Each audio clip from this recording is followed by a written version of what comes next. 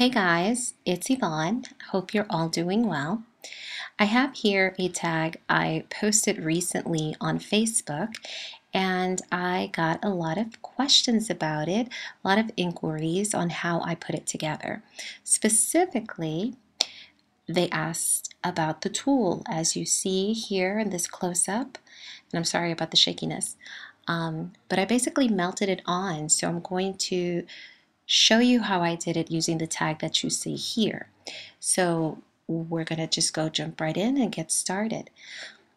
I prepare by just cutting some strips of tulle, and for this one I used white tulle. I lay the strip, and I usually cut it so it's longer than the tag, and I use glue. In this case I use Mod Podge, and I'm just going to apply it with my fingers. And I use the adhesive as an anchor to keep the tool in place. And what I basically do is heat set the tool onto the tag. And it doesn't require a whole lot of glue, just little bits, a little dab here and there. And I don't want to put any glue on the ornate plate, but I do want to add glue to the flowers, to the peaks of the flowers, to keep that in place as I apply the heat.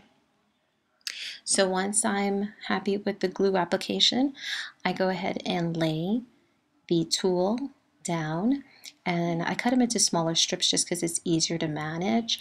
When you're heating, you don't really know what you're going to end up with because it kind of just melts the tool very randomly, which is okay. I like that effect. And so here I'm just going to apply the heat. And an earlier video that I did, another mixed media tag, I showed how I use tulle as a base layer on the tag before I embellish it, and it's a very similar process of what you see here. With this, of course, I'm laying the tulle over all of the elements that I've added to the tag, and so it kind of clings, it rips, it tears, it gives it a very distressed, kind of worn out look, which I like. And I discovered this quite by accident, the melting and the adhering of the tool to your project. So there you have it.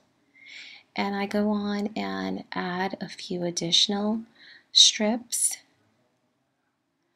As you'll see here, adding a little bit of extra glue where I think I might need it.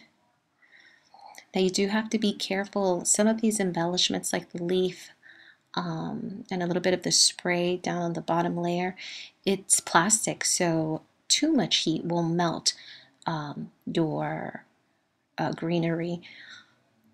So you do have to be careful if you have elements that are plastic that you don't melt them down as well.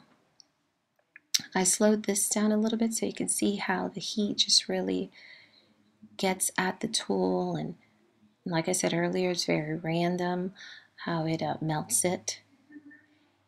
And actually, when I did the first one, the pink flowered one you saw earlier, I kind of cut pieces out and pulled pieces here and there to kind of fine-tune the look I was going for.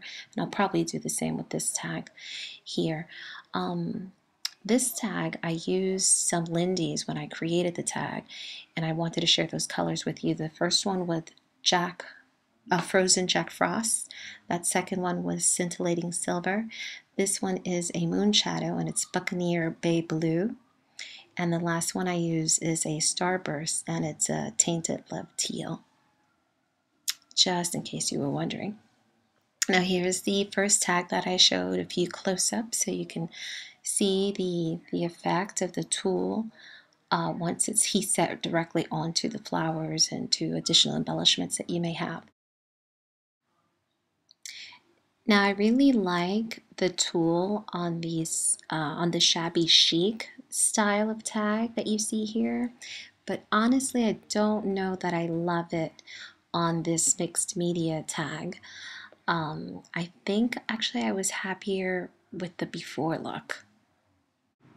And that's okay, because the good thing is that you can easily pull off the tool. Because that's just how it is sometimes with art. Sometimes you love it, sometimes you don't, but it's always fun making it, right? Thank you for watching, guys.